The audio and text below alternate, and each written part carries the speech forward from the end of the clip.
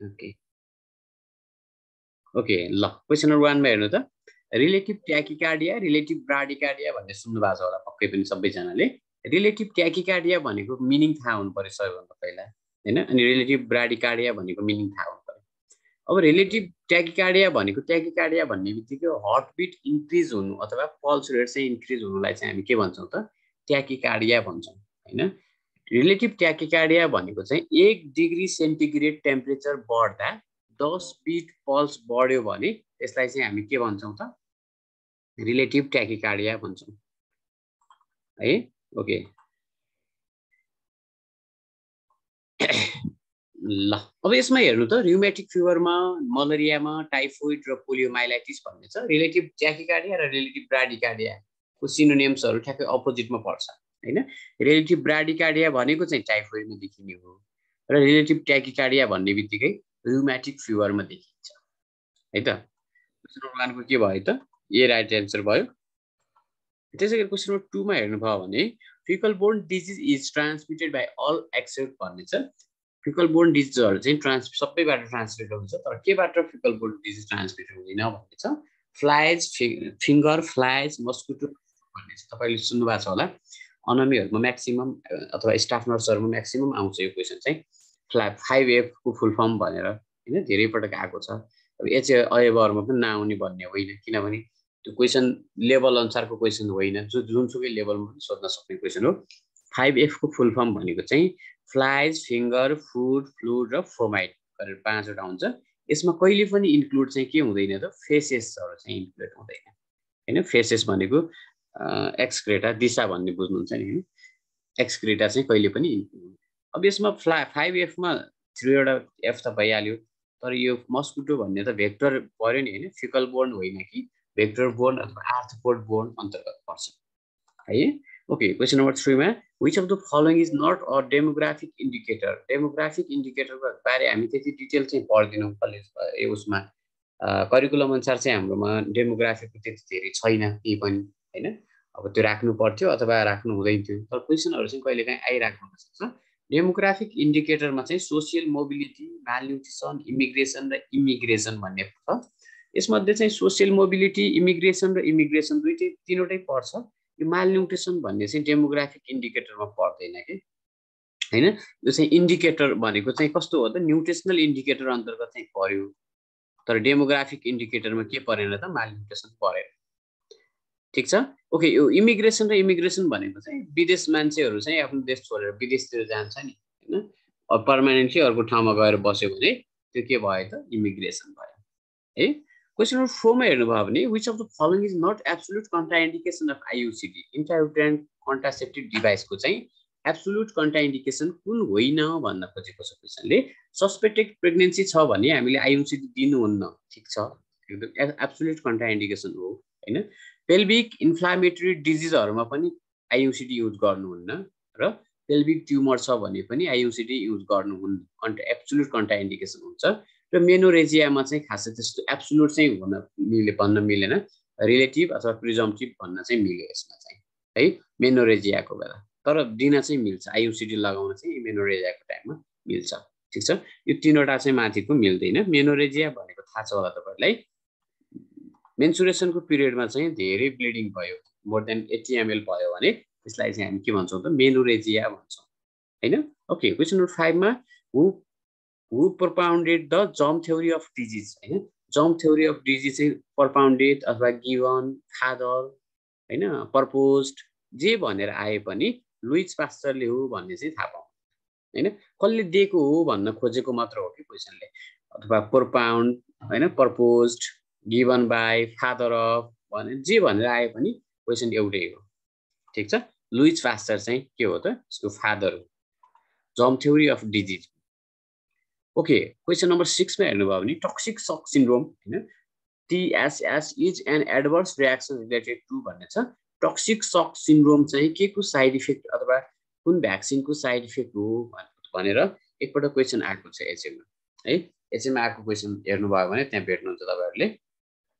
यो अन्तर्गत चाहिँ एनी भ्याक्सिन हैन जुनसुकै भ्याक्सिनको एडभर्स इफेक्ट पनि हुन सक्छ ओरल पोलियो भ्याक्सिनको हैन त्यसपछि बीसीजी भ्याक्सिन र मिजल्स भ्याक्सिन भन्ने छ। अब यसमा मिजल्स भ्याक्सिनको के भयो त एमएमआर को चाहिँ साइड इफेक्ट भनेको टक्सिक सक सिन्ड्रोम हुन सक्छ है, एमएमआर को हुन सक्छ। एनी भ्याक्सिन त्यस्तो हुँदैन, जुनसुकै भ्याक्सिनको पनि त्यस्तो टक्सिक सक सिन्ड्रोम सिम्पटम्सहरु के रे साइड इफेक्ट भनेको टक्सिक सक सिन्ड्रोम हुँदैन है। यो क्वेशन विवेक जैनबाट लिएको क्वेशन हो। यसमा चाहिँ मिजल्स नै के हो त यसको एडभर्स रियाक्सन हो। ओके, यसमा कहिलेकाहीँ यसरी क्वेशन कसरी पनि आएको छ भने फुल फर्म अफ बीसीजी भनेर है, ठीक छ। एमआर हैन, एमएमआर एमएमआर पनि हुन सक्छ अथवा एमआर पनि हुन सक्छ अथवा मिजल्स मात्र पनि भयो भने अप्सनमा त्यसरी आउन सक्छ क्वेशन है। खासमा एमआर भनेर हाम्रो रुटिन इम्युनाइजेसनमा हो, खासमा त कम्बिनेसनमा एमएमआर भन्ने हुन्छ। निराजन किन हो यो? ओके, त्यसरी क्वेशन नम्बर 7 मा हेर्नुभयो भने isolation is useful in preventing the spread of the all of the above disease accept भन्ने छ। आइसोलेसन चाहिँ सबै डिजिजहरुमा चाहिँ युजफुल हुन सक्छ अथवा सबै डिजिजहरु स्प्रेड हुनबाट रोक्नको लागि आइसोलेसन युजफुल हुन सक्छ एक्सेप्ट भन्ने छ। कोलिरामा, डिप्थेरिया, हेपाटाइटिस ए र न्युमोनिक प्लेगु भन्ने छ। कोलिरामा, डिप्थेरियामा, न्युमोनिक प्लेगुमा चाहिँ हामीले के गर्नुपर्छ त आइसोलेटेड गरेर राख्नुपर्छ मान्छेलाई। तर हेपाटाइटिस ए मा चाहिँ हामीले आइसोलेटेड नगरे पनि हुन्छ। थाहा छ होला नि तपाईहरुलाई। यसमा चाहिँ के हुन सक्छ त हेपाटाइटिस ए भनेको चाहिँ अब 15 देखि 45 दिनसम्म यसको इन्क्युबेसन पिरियड पर्नुहुन्छ तपाईहरुले है। 15 देखि 45 त्यति लामोसम्म चाहिँ इन्क्युबेसन पिरियड नै त्यति लामो छ भने फेरि इपिडेमिक हुने चान्सहरु पनि अथवा स्प्रेड हुने चान्सहरु पनि एकदम कम हुन्छ नि हैन। त्यो भएर कोलिरा, डिप्थेरिया, प्लेगमा चाहिँ के हुन सक्छ त आइसोलेटेड राख्नु पर्छ। तर हेपाटाइटिस ए मा चाहिँ आइसोलेटेड गरेर राख्नु पर्दैन। ओके, क्वेशन नम्बर 8 मा हेर्नुभयो भने the process of which destroy all microbial life including spore is known as भन्छ। भन्न खोजेको के हो त यसले एउटा प्रोसेस हो जसमा चाहिँ अल माइक्रोबियल अथवा अर्को अल माइक्रो अर्गानिजमलाई चाहिँ के गर्छ मार्छ, इन्क्लुड स्पोरलाई पनि मार्छ भने त्यसलाई चाहिँ हामी डिसइन्फेक्सन, एन्टिसेप्टिक हैन, डिओडोराइजेसन र स्टेरिलाइजेसन भन्ने छ। यो त सबैलाई थाहा भएकै कुरा हो हैन। स्टेरिलाइजेसन भनेको राइट आन्सर भयो यसमा, ठीक छ। ओके, क्वेशन नम्बर 9 मा क्वेशन नम्बर 9 को क्वेशन पनि म्याक्सिमम सोधिने क्वेशन हो, रिपिटेड भइराख्ने क्वेशन। रिपिटेड भइराख्ने क्वेशनहरुमा यस्तो क्वेशन बिगार्नु हुन्न तपाईहरुले स्योर थाहा छ यसमा हैन। Which of the following is confirmatory test for AIDS भन्ने छ। एड्स को कन्फर्मेसन टेस्ट भनेको चाहिँ Elijah, western blood, southern blood र डिक्रिज T4 र T8 रेशियो भन्ने छ। वेस्टर्न ब्लड टेस्ट भनेको चाहिँ के हो त यसको कन्फर्मेसन डायग्नोसिस हो वेस्टर्न ब्लड टेस्ट है। अब यो कसरी गर्छ भन्दा चाहिँ मलाई पनि ठ्याक्कै थाहा छैन, किनभने म पनि यस्तो बिरामीहरुसँग एक्सपोज भएको छैन, त्यसले गर्दा मलाई ठ्याक्कै थाहा छैन यो। तर वेस्टर्न ब्लड टेस्ट भनेको चाहिँ अब यो केबाट हेर्ने हो त पक्कै पनि ब्लडहरुबाट हेर्ने होला, T4 सेलहरु, CD4 सेलहरु चाहिँ हैन। ओके, क्वेशन नम्बर 10 मा लक्जेटिभ are the drug use in the treatment of भन्ने छ। लक्जेटिभ र प्रोगेटिभ भन्ने हुन्छ दुईटा, तपाईले पढ्नु भएको छ होला फार्माकोलोजीमा। त्यसमा चाहिँ जहिले पनि त्यो औषधिहरु के हो त कन्स्टिपेसनको लागि युज गर्नेहरु हो। मान्छेलाई कन्स्टिपेसन भएको छ त्यस्तो मान्छेहरुलाई चाहिँ हामी लक्जेटिभ र प्रोगेटिभ ड्रगहरु चाहिँ युज गर्छौं हैन। त्यसले चाहिँ के यिनीहरु के हुन्छ स्टुल सफ्टनर ड्रगहरु भयो हैन, स्टुलहरु चाहिँ सफ्ट गराउन सक्छ। ओके, 11 मा फार्मेसी इज भन्ने छ। फार्मेसी भनेको ड्रग सिलेक्सन गर्नु पनि हो, प्याकिङ गर्नु पनि हो, डिस्पेन्सिङ गर्नु पनि हो। त्यही भएर राइट आन्सर चाहिँ अल अफ द एबोभ भयो, ठीक छ। राइट आन्सर के भयो त अल अफ द एबोभ भयो। त्यसरी क्वेशन नम्बर 12 मा मस्कुटो born disease are all accept भन्ने छ। सबै मस्कुटो बोर्न डिजिज हो तर के होइन भन्न खोजेको KFD क्यासिन्युअल फरेस्ट डिजिज, मलेरिया, फिलरिया र डेंगु फिभर तपाईहरुलाई थाहा छँदैछ। तीनवटा सबै के हुन् त BCD को चाहिँ मस्कुटो बोर्न हो, KFD क्यासिन्युअल फरेस्ट डिजिज चाहिँ र्याट फ्ली हैन अथवा मंकीबाट पनि ट्रान्समिट हुन्छ भन्ने चाहिँ छ है। ओके, फ्लियरबाट। त्यसरी क्वेशन नम्बर 13 हेर्नुभयो भने instrument use in hypertensive patient assess भन्ने छ। हाइपरटेन्सन भएको मान्छेहरु बिरामीलाई चाहिँ कुन इन्स्ट्रुमेन्टले चाहिँ हामीले एसेस गर्छौं भन्न खोजेको हो टर्च लाइटबाट, स्टेथोस्कोप, बीपी इन्स्ट्रुमेन्ट र USC भन्ने छ। यो टर्च लाइट भन्ने चाहिँ हाइपरटेन्सिभ होइन। अर्ग्यानिक फस्फोरस पोइजनिङमा चाहिँ कुन इन्स्ट्रुमेन्ट युज गरिन्छ भन्यो भने टर्च लाइट हुन्छ हैन। यदि हाइपरटेन्सनको बिरामीलाई चाहिँ एसेस गर्नलाई चाहियो है के इन्स्ट्रुमेन्ट चाहियो हैन, ब्लड प्रेसर मेजर गर्ने इन्स्ट्रुमेन्टहरू स्पेगानोमिटरहरू स्टेथोस्कोप चाहियो हैन। मेनली चाहिँ स्टेथोस्कोप भन्दा पनि स्पेगानोमिटर चाहियो हैन। त्यही भएर राइट आन्सर के भयो त सी भयो। यदि यो हाइपरटेन्सिभ पेसेन्टको ठाउँमा चाहिँ अर्ग्यानो फस्फोरस पोइजनिङको पेसेन्ट भएको भए के हुन्थ्यो त ए राइट आन्सर हुन्थ्यो। त्यो क्वेसन चाहिँ बेला बेलामा आइरहेको छ है। Love and social relationship which is following the under भन्ने छ।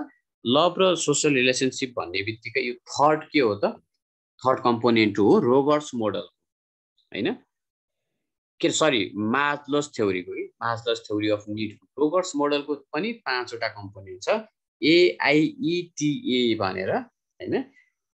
त्यसपछि मास्लोस थ्योरीमा के पनि कति छ त 5 वटा छ फिजियोलोजिकल हैन सेफ्टी, त्यसपछि सोशल सेल्फ एस्टिम र सेल्फ एक्चुअलाइजेसन गरेर के छ त 5 वटा कम्पोनेन्ट छ। त्यसमध्ये सबैभन्दा लोवरको त के छ त सबैभन्दा तलकोमा चाहिँ फिजियोलोजिकल है। त्यसरी चाहिँ क्वेसन कहिलेकाहीँ आउन सक्छ। प्रोसिड र प्राइसिड भनेको चाहिँ यो म्यानेजमेन्ट थ्योरीको भयो ठीक छ। ओके रोगर्स मोडलको भनेको AIETA भन्ने अवेरनेस हैन इन्ट्रेस्ट हुनु पर्यो त्यसपछि इभ्यालुएट हुनु पर्यो हैन ट्रायल दिनु पर्यो र ए भनेको एडप्सन हुनु पर्यो है AIETA। ओके 15 मा हेर्नुभयो भने फिफो हैन first in first out rule भन्ने बित्तिकै ड्रग म्यानेजमेन्टको लजिस्टिक म्यानेजमेन्ट अथवा इन्भेन्टरी म्यानेजमेन्टसँग रिलेटेड भयो है इन्भेन्टरी म्यानेजमेन्टसँग सम्बन्धित भयो। त्यसरी फिल्रियासिस इज मेजरली कज्ड बाई भन्ने छ। मेजरली भनेको छ यसमा है फिल्रियासिस इज कज्ड बाई भएको भए चाहिँ अल अफ द एबोभ हुन्थ्यो पक्कै पनि राइट आन्सर। तर मेजरली कज भनेको मोर देन 90 अथवा मोर देन 95% चाहिँ केले गर्छ त विचेरिया ब्यान्कफ्टी भन्ने केले गर्छ त नेमाटोडले चाहिँ कज गर्छ हैन त। ओके एन्सर राइट के भयो त अप्सन ए को एन्सर राइट भयो। त्यसरी क्वेसन नम्बर 17 मा हेर्नुभयो भने which of the following drug is use the radical cure of malaria. सबैभन्दा पहिला के थाहा पाउनु पर्यो भने रेडिकल क्योर भनेको के हो भनेर थाहा पाउनु पर्यो हैन। रेडिकल क्योर भनेको चाहिँ मलेरियाको औषधि युज गर्ने प्रामाक्विन युज गर्छ। त्यसले चाहिँ त्यो प्यारासाइटहरु चाहिँ हैन प्लाज्मोडियम स्पेसिसलाई चाहिँ कम्प्लिट रूपमा मार्यो भने त्यसलाई चाहिँ रेडिकल क्योर भन्छौँ क्या। त्यो ब्याक्टेरिया नै छैन के रे सरी त्यो प्रोटोजुआ नै त्यो बडीमा छैन त्यसलाई चाहिँ के कम्प्लिट क्योर गर्यो भने त्यसलाई रेडिकल क्योर भन्छौँ। त्यो औषधि चाहिँ प्रामाक्विन भन्ने औषधि चाहिँ युज गर्छौँ हामी रेडिकल क्योरको लागि ठीक छ। त्यसरी क्लोरोक्विन भन्ने चाहिँ अब क्लोरोक्विन भनेको ड्रग अफ चोइस भयो मलेरियाको केसमा हैन। 18 मा हेर्नुभयो भने मलेरिया इज कज्ड बाई भन्ने छ। मलेरिया केले कज गर्छ त भाइरस आर्थ्रोपोड प्रोटोजुआ र नन अफ द एबोभ भन्ने छ। अझ नन अफ द एबोभको ठाउँमा चाहिँ ब्याक्टेरिया भएको भए धेरै जसो साथीहरु कन्फ्युज हुनुहुन्थ्यो। मलेरिया चाहिँ जहिले पनि केले कज गर्ने हो त प्रोटोजुआले कज गर्ने हो। प्रोटोजुआ भनेको प्लाज्मोडियम स्पिसिस हो हैन। प्लाज्मोडियम भाइभिक्स फ्याल्सिप्यारम मलरी ओभली र नोलोसी 5 वटा स्पिसिसले के गर्छ त कज गर्छ ठीक छ। अब यसको राइट आन्सर के भयो त प्रोटोजुआ भयो है। ओके अलि रेस्पोन्स पनि यसो दिने गरौँ है अलिकति एक्टिभ हुनुपर्छ कि एक्टिभ हुनुभयो भने केही कुराले चाहिँ तपाईलाई एडभान्टेज हुन सक्छ है। ओके 19 मा recommend contact period of free residual chlorine water भन्ने छ। वाटरमा चाहिँ फ्री रेजिडुअल क्लोरिनको कन्ट्याक्ट पिरियड भनेको जम्मा 60 मिनेट हुन्छ। 60 मिनेट भनेको 1 आवर भयो हैन। यो 30 मिनेट भनेको चाहिँ खासमा आयोडिनले चाहिँ 30 मिनेटसम्म चाहिँ काम गर्छ है। इमर्जेन्सी डिसइन्फेक्टेन्ट पनि भन्छौँ हामी आयोडिनलाई चाहिँ। 20 मा हेर्नुभयो भने folic acid deficiency is the example of भन्ने छ। फोलिक एसिड डिफिसियन्सी भनेको म्याक्रोसाइटिक एनिमिया हो हैन। माइक्रोसाइटिक एनिमिया भनेको आइरन डिफिसियन्सी एनिमिया हैन। अनि त्यसपछि अरु के छ त थ्यालेसेमिया हैन अनि सिब्रोब्लास्टिक एनिमिया हरू चाहिँ के भयो त माइक्रोसाइटिक हाइपोक्रोमिक तिर पर्यो ठीक छ। ओके 21 मा मोस्ट हाजार्डियस पेस्टिसाइड कलर कोडिङ भन्ने छ। पेस्टिसाइड हैन किरा फट्याङ्ग्रा मार्ने कलर कोडिङमा चाहिँ मोस्ट हाजार्डियस भनेको चाहिँ रेड कलरको हुन्छ ठीक छ।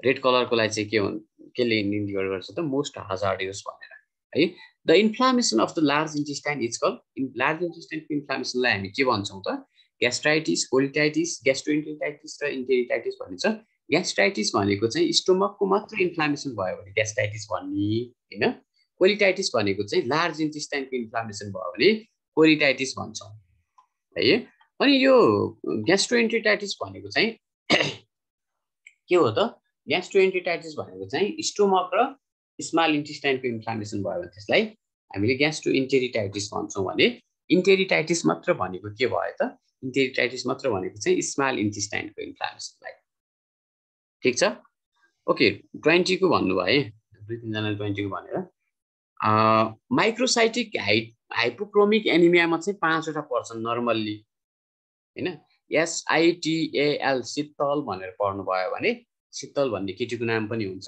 केटीलाई सम्झेर पढ्नु भयो भने हैन S भनेको सिब्रोब्लास्टिक एनिमिया है I भनेको आइरन डिफिसिएन्सी एनिमिया T भनेको थ्यालेसेमिया हैन A भनेको एनिमिया विथ क्रोनिक डिजिज हैन अनि L भनेको के हो त लिड पोइजनिङ शीतल भनेर पढ्नु भयो भने यो 5 वटा नि के पर्यो त माइक्रोसाइटिक हाइपोक्रोमिक एनिमिया अन्तर्गत पर्यो है म्याक्रोसाइटिकमा त अब आइरन डिफिसिएन्सी के रे फोलिक एसिड डिफिसिएन्सी भयो हैन मेगालोब्लास्टिक एनिमियाहरु केमा पर्छ त म्याक्रोसाइटिकमा पर्ने भयो ओके ठीक छ तो 23 मा हेर्नु भयो भने iceberg phenomena is not seen the all of seen as the following disease भन्छ आइसबर्ग फिनोमेनामा चाहिँ मिजल्स पनि देखिदैन रेबिस पनि देखिदैन डबल मिजल्स भएछ all of the above right answer भयो है यसमा all of the above okay 24 मा स्लिपिङ सिकनेस भन्ने बित्तिकै केले ट्रान्समिटेड गर्छ त टेस्टिस फ्लाइले गर्छ है स्यान्ड फ्लाइले के गर्छ कालाजारहरु गर्छ ठीक छ ओके 25 मा which of the following is modifiable risk factor of हाइपरटेन्सनको अवस्थामा चाहिँ मोडिफाई गर्न सक्ने रिस्क फ्याक्टर भनेको इथिनिसिटी एज सेक्स ओबेसिटी हैन हामीले चाहिँ ओबेसिटीलाई चाहिँ मोडिफाइबल गर्न सक्छौं तर अहिलेको नयाँ कन्डिसनमा अब यो सेक्स पनि खासमा चेन्ज हुन सक्छ हैन अब मेल फिमेल हुन सक्छ फिमेल मेल हुन सक्छ एकुरेटली एज अ नेचुरल रूपमा चाहिँ हुँदैन हैन तर हामीले चाहिँ नन मोडिफाइबल नै राख्छौं एज चाहिँ एकेले सेक्स चाहिँ तर अहिले चाहिँ कस्तो छ त टीजी केसहरु हैन ट्रान्सजेन्डर केसहरु पनि भेटिन्छ नि त कुनै कुनै ठाउँमा हैन त्यस्तो पनि हुन सक्छ ठीक छ लास्ट हाम्रो 25 क्वेशन सकियो के छ यसमा चाहिँ के छ कन्फ्युजन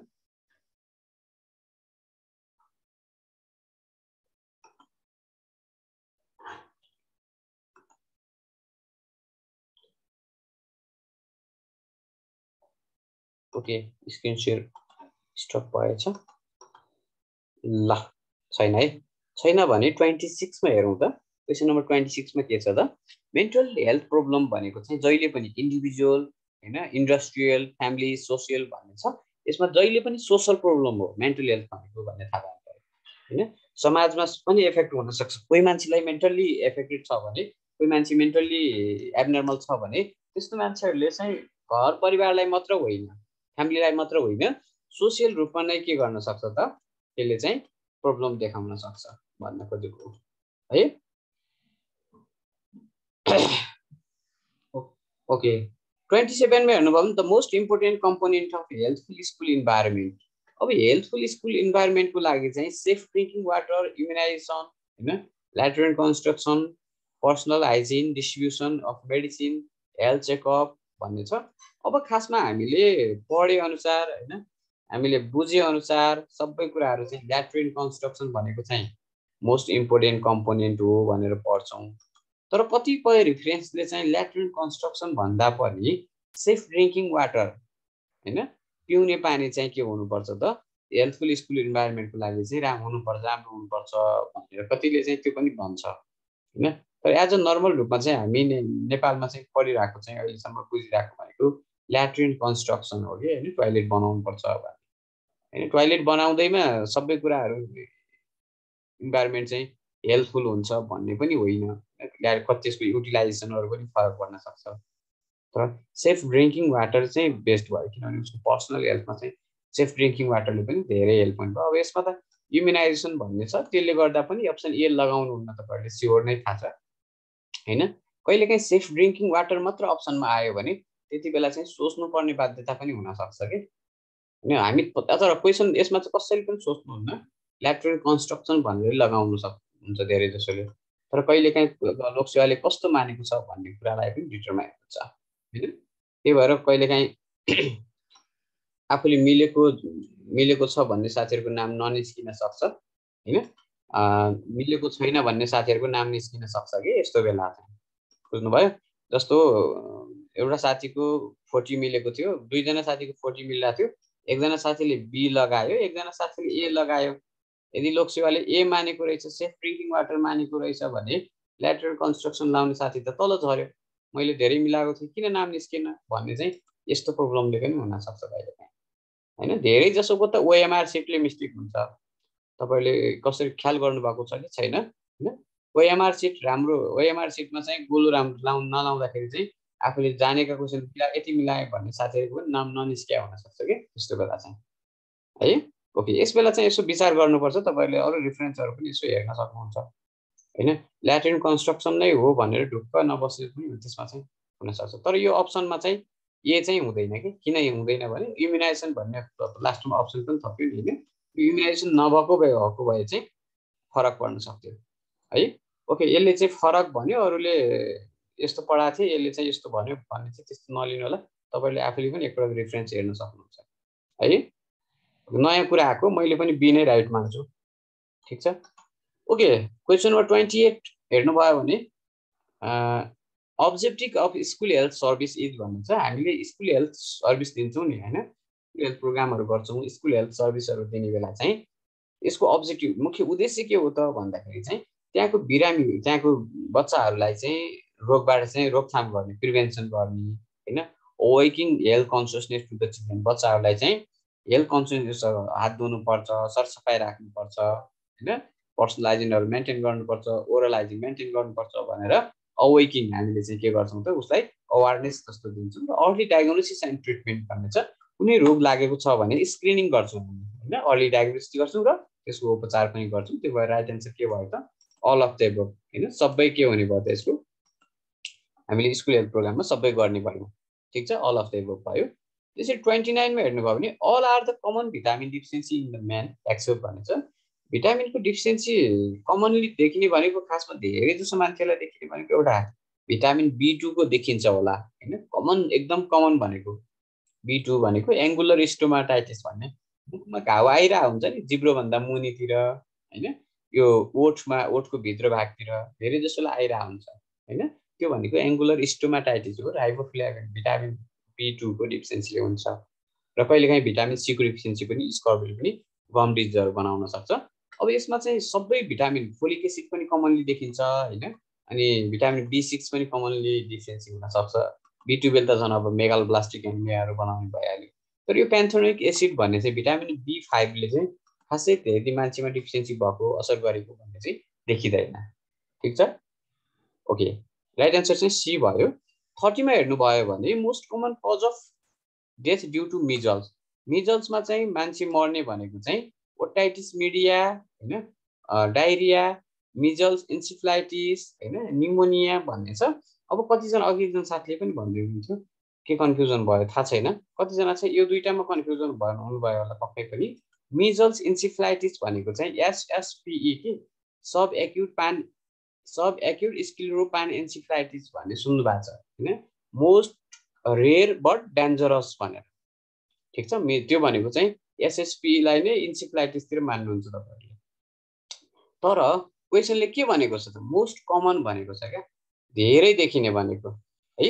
डायरियाले, मिजल्समा डायरियाले धेरै मर्दैन नि है, डायरियाले मर्दैन, बरु डिहाइड्रेट भएर चाहिँ मर्न सक्छ। तर धेरै मर्ने भनेको चाहिँ न्युमोनियाको कारणले मर्छ लक्ष्मी प्रसाद जी है, न्युमोनियाले एकदम डेन्जरस हुन्छ न्युमोनिया, ठीक छ। बरु यदि रेयर भनेको, मोस्ट कमन नभनेर रेयर भनेको भए मिजल्स इन्सेफ्लाइटिस भनेको डेन्जरस हो हैन, डेन्जरस भन्ने बित्तिकै SSPE सम्झिनुहुन्छ तपाईहरुले। डायरियाले चाहिँ मिजल्समा त्यति मान्छे मर्दैन है, मिजल्स एसोसिएटेड कम्प्लिकेटेडमा चाहिँ डायरिया देखिन सक्छ, डायरियाले खास मान्छे मर्ने होइन हैन। डायरिया भएर डिहाइड्रेट भएर चाहिँ बरु मान्छे मर्ने। ठिक छ। ओके, डिहाइड्रेट डायरियाले मान्छे मर्ने भन्ने त एकदम कम हुन्छ, त्यस्तो त हुँदैन होला। डायरियाको केसमा मान्छे के हुन्छ, डिहाइड्रेसन हुन्छ नि होइन। डायरिया धेरै भयो भने मान्छे पछि डिहाइड्रेट हुन्छ, डिहाइड्रेट भएर चाहिँ मर्न सक्ने हो, त्यस्तो चाहिँ होइन। तर यसमा चाहिँ तपाईँहरू त्यसमा कन्फ्युजन नहुनुहोस् होइन। काहीँ काहीँ त्यस्तो कन्फ्युजन कुराहरू आएको हुनसक्छ, त्यस्तो बेला चाहिँ निमोनिया नै हो। यसमा तपाईँले ढुक्कसँग लगाए हुन्छ, तपाईँले जुन रिफरेन्स हेरे पनि निमोनिया नै भेट्नुहुन्छ।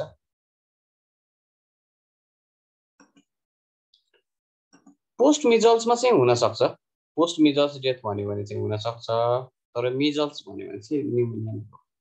31मा हेर्नुभयो भने ड्रग युज इन ट्रिटमेन्ट अथवा प्रोफाइलेक्सिस अफ इन्फ्लुएन्जा। इन्फ्लुएन्जामा हामीले चलाउने भनेको एसाइक्लोभिर, रेमेन्टिभिन होइन, ओसिल्टामाभिर, एमेन्टिभिन भन्छ। अब ओसिल्टामाभिर भन्ने चाहिँ के गर्छौँ त हामी, प्रोफाइलेक्सिस अथवा उपचारको लागि चाहिँ हामी के गर्छौँ त, इन्फ्लुएन्जाको उपचारको लागि अथवा प्रोफाइलेक्सिसमा चलाउँछौँ है। 32मा which of the following is the most useful study design to hospital setting. Hospital सेटिङमा जहिले पनि के हुन्छ त, केस कन्ट्रोल भन्ने हुन्छ होइन। कोहोर्ट स्टडी भनेको के हो त, इन्सिडेन्सलाई बेस्ट क्यालकुलेट गर्ने भयो, इन्सिडेन्स नयाँ केसहरू कति छ भनेर होइन। क्रस सेक्सनल भनेको के भयो त, प्रिभ्यालेन्स हेर्ने भयो क्रस सेक्सनलले। ठिक छ, केस कन्ट्रोल भनेको हस्पिटल सेटिङको लागि। 33को क्वेसन दुई चारजना साथीहरू पक्कै पनि हुनुहुन्छ होला, यो इनस्टेबल सिचुएसन भन्ने छ। अब यो तपाईँले थाहा छ होला होइन। Prevalence equal to incidence into duration हो होइन। कतिजनाले ए लगाउनु भयो होला, एमा चाहिँ प्लस छ कि, प्लस होइन इन्टुको भएको भए पिआइडी भनेर पढ्छौँ नि हामी।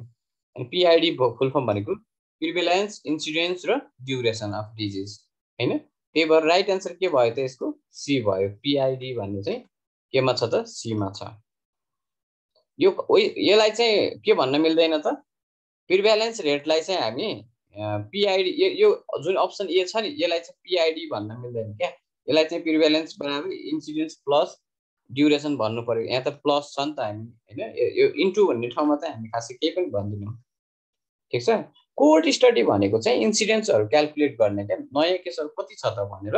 तपाईँ कुनै स्वास्थ्य संस्थामा काम गर्दै हुनुहुन्छ भने चौमासिक गोष्ठी हुन्छ टिबीको होइन। टिबीको चौमासिक गोष्ठीमा चाहिँ कोहोर्ट एनालाइसिस भनेर राखेको हुन्छ, भनेको नयाँ केसहरू कति आयो त होइन, नयाँ केसहरू कसरी इस्टिमेट भएको छ भनेर फाइन्ड आउट गर्ने हो कि त्यो चाहिँ है। ओके, भेषराज केसीजी कस्तो कसरी भन्नाले अलि यो पिआइडीको भन्नुभयो हो।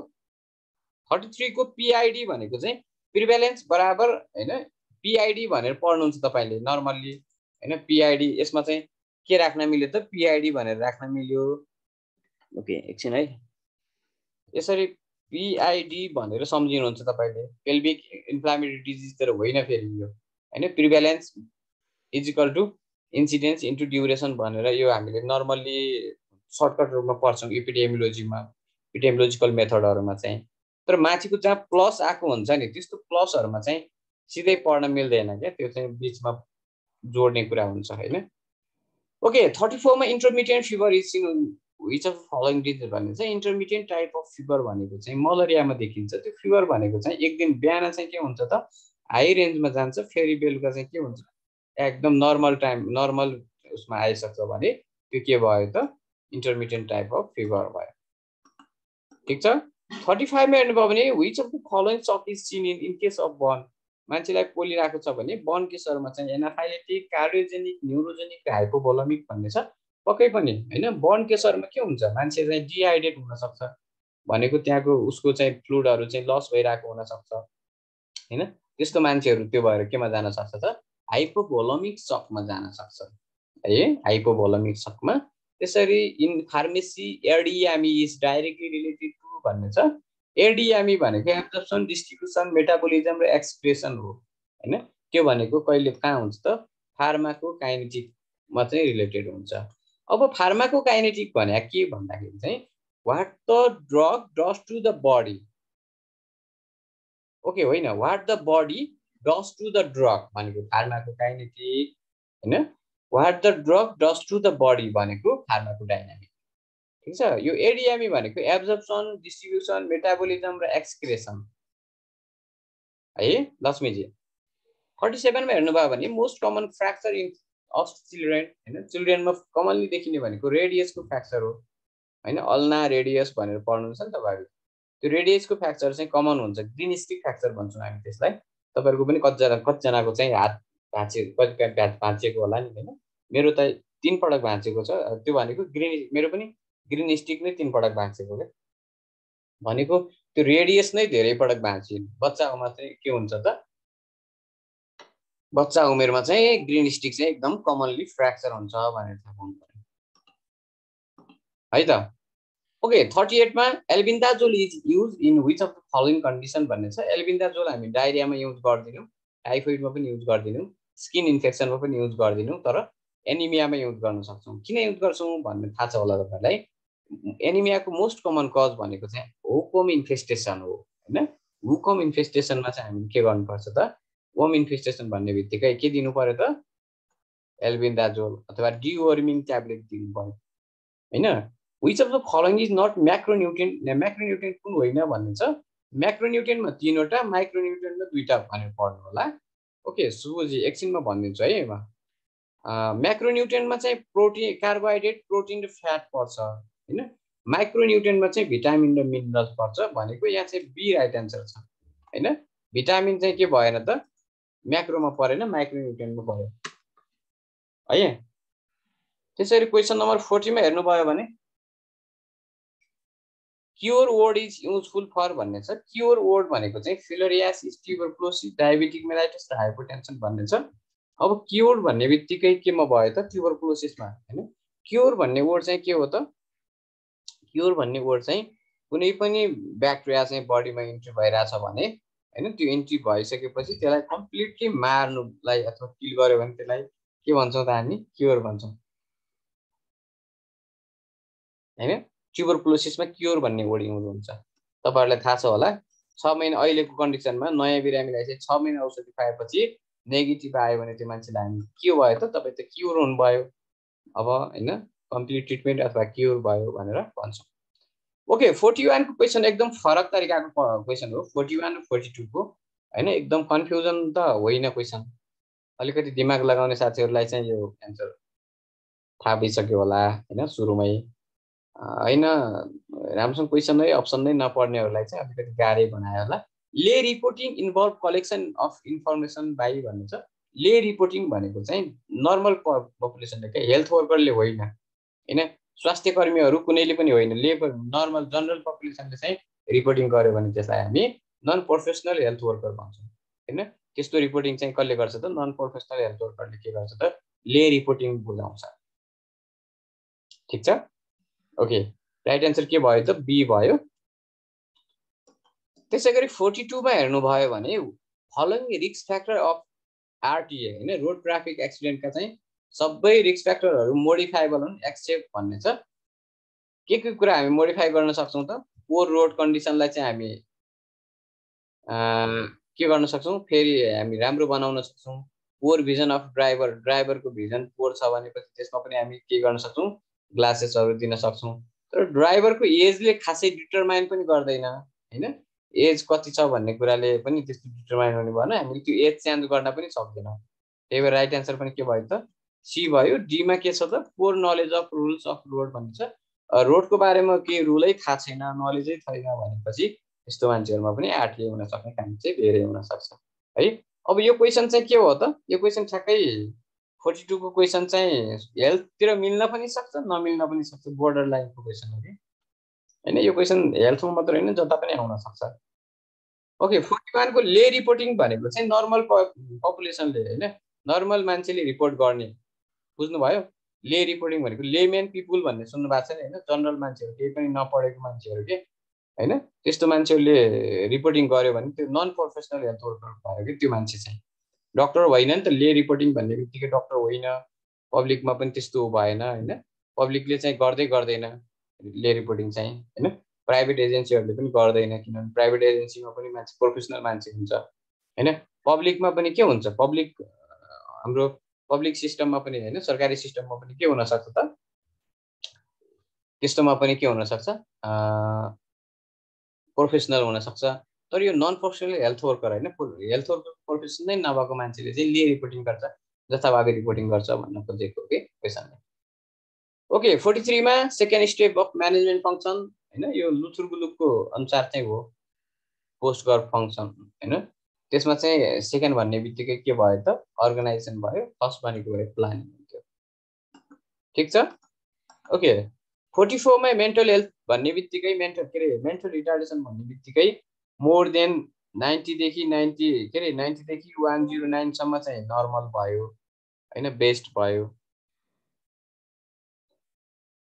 ले रिपोर्टिङ कुन युनिटबाट क्वेसन हो, यो क्वेसन एक्स्ट्रा क्वेसन हो हैन।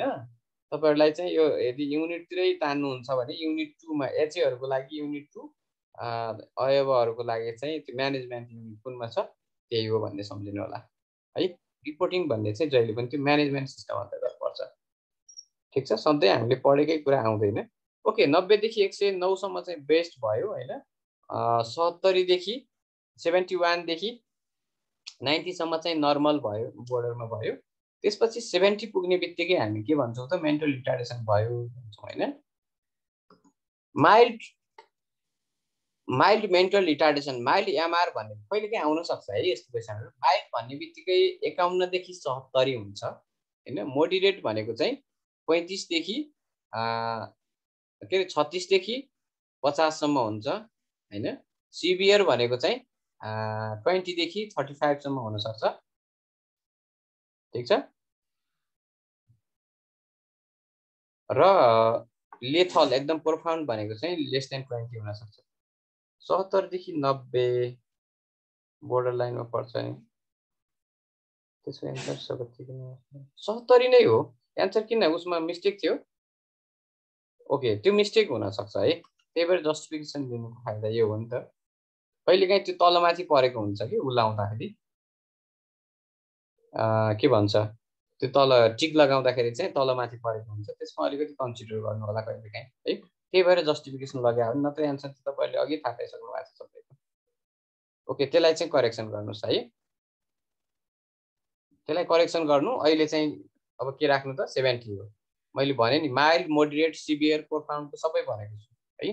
त्यो कुराहरु पनि यसो लेखेर राख्नु होला। यसको क्वेसनहरु दुई पटक आइसकेको छ एमआर को। ओके 45 मा हेर्नु भयो भने sand fly is vector for all disease accept भन्ने छ। स्यान्ड फ्लाईले कालाजार पनि सार्छ, ओरेन्टियल सोर पनि सार्छ, प्लेग भन्ने चाहिँ सार्दैन हैन। र्याट फ्लीले चाहिँ प्लेग सार्ने हो, अथवा रोडेन्टहरुले चाहिँ स्यान्ड फ्लाई फिभर पनि ट्रान्समिट गर्न सक्छ, तर प्लेग भन्ने चाहिँ के हुँदैन त ट्रान्समिट गर्दैन, भेक्टर होइन प्लेगको। ठीक छ। 46 मा हेर्नु भयो भने एन इनक्युरेबल एसटिडी इज भन्ने छ। इनक्युरेबल भनेको चाहिँ उपचार गर्नै नसकिने हैन, एकदम उपचार भनेको चाहिँ हामीले औषधि खाने बित्तिकै ठीक हुने, एसटिडीमा कुन पर्दैन भनेको हो हैन। क्युरेबल भनेको चाहिँ के हो त, क्युरेबल भनेको चाहिँ कम्प्लिटली के हुनु त त्यो अर्गानिजमहरु चाहिँ मार्नु हैन। त्यस्तोहरुमा चाहिँ खास यो गोनोरिया पनि हामी क्युर गर्न सक्छौं, सिफिलिस पनि गर्न सक्छौं, हेपाटाइटिस पनि गर्न सक्छौं, तर यो हर्पसलाई चाहिँ हामी के गर्न सक्दैनौं, एकदम क्युर गर्न सक्दैनौँ हैन यसलाई चाहिँ। ठीक छ। हर्पस अहिले 4-5 क्वेसनहरु नयाँ एकदम कति नसुनेको टाइपको क्वेसनहरु पनि आइरा होला हैन तपाईहरुलाई। कतिजना साथीहरुले त हेर्नु भएको छ होला, कतिजना साथीहरुले नहेरेको होला हैन। त्यो क्वेसनहरु चाहिँ यसो टिपेर राख्नु होला है। 47 मा all of the following are epidemiological triad accept. Epidemiological ट्रेडमा चाहिँ के छ त एजेन्ट होस्ट इन्भाइरोमेन्ट सबै पर्छ। त्यही भएर हामी यसमा चाहिँ के लगाउन सक्छौं त डी लगाउँछौं है। नन अफ द एबोभ चाहिँ के हो त राइट आन्सर भयो है। ओके 48 मा जोनोसिस transmitted by इन्भर्टिब्रेट host are called भन्ने छ। इन्भर्टिब्रेट अथवा भर्टिब्रेट होस्टबाट चाहिँ जोनोसिस भयो भने त्यसलाई चाहिँ हामी मेटाजोनोसिस भन्छौँ। यसमा खासमा यो मेटाजोनोसिस त एक्जाममा नआउला, तर एन्थ्रोपोजोनोसिस, जु एन्थ्रोपोजोनोसिस, एम्फिजोनोसिस भनेर चाहिँ सोध्न सक्छ है। त्यस्तो क्वेसनहरु पनि केबाट आउन सक्छ त यो कम्युनिकेबल डिजिजहरु अथवा एपिडेमियोलोजीको टर्मिनोलोजीबाट आउँछ भन्ने बुझ्नु पर्छ। 49 मा हेर्नु भयो भने प्रोबेबिसन period of mail health worker is भन्ने छ। हाम्रो नेपालमा चाहिँ प्रोबेबिसन पिरियड हेल्थको कति छ त प्रोबेबिसन पिरियड चाहिँ स्वास्थ्यको मात्र होइन, अरूको त ठ्याक्कै मलाई पनि थाहा छैन, प्रशासनतिरको पनि त्यही नै हो, 1 इयर नै हुन्छ हैन। के भन्छ यसलाई चाहिँ निरीक्षण काल भन्छ, निरीक्षण काल हैन। 1 वर्षको केटा मान्छेमा र 6 महिनाको केटी मान्छेमा हुन्छ। ठीक छ, राइट एन्सर के भयो त यसको? बी भयो। लास्ट क्वेसन नम्बर 50 मा चाहिँ most common root of spread नोजोकोमल infection भन्यो भने परीक्षण काल एक्ज्याक्टली हैन, परीक्षण काल भन्छौँ हामी। स्प्रेड नोजोकोमल इन्फेक्सनको स्प्रेड हुने कमन रुट भनेको चाहिँ डाइरेक्ट कन्ट्याक्ट हैन, indirect contact, droplet infection, vehicle transmission भन्ने छ। अब यसमा चाहिँ के हुन्छ त? डाइरेक्ट ट्रान्समिसन हुन्छ। यदि एयरबोर्न भएको भए एयरबोर्न हुन्थ्यो हैन, एयरबोर्न छैन तर नोजोकोमलमा चाहिँ डाइरेक्ट कन्ट्याक्ट हुन्छ, राइट एन्सर भनेर सम्झिनु है। एम्फिजोनोसिस भनेको चाहिँ मान्छेलाई चाहिँ कस्तो हुन्छ भने यसमा भेरी एनिमलबाट मान्छेमा पनि ट्रान्समिट हुने, मान्छेबाट त्यो एनिमलमा पनि ट्रान्समिटेड भयो भने भाइस वर्सा दुवैतिर सर्यो भने त्यसलाई एम्फिजोनोसिस भन्छौँ हामी त्यसलाई है। ओके, नेपाली र इङ्ग्लिसको क्वेसन राख्नु पर्ने हैन, अलिकति त्यस्तै प्रब्लमले राख्न भ्याइएन भन्दा पनि सकिएन, किनभने हाम्रो पर्दैन थियो। मैले क्वेसन मागेको छु, क्वेसन आउने बित्तिकै राख्छु ल। त्यसमा चाहिँ खासमा एन्सर मात्र भनिदिन्छु त्यो इङ्ग्लिस र नेपालीकोमा हैन, मलाई पनि त्यति धेरै नलेज हुँदैन। ठीक छ, यहाँसम्म केही छ? ल, यो 50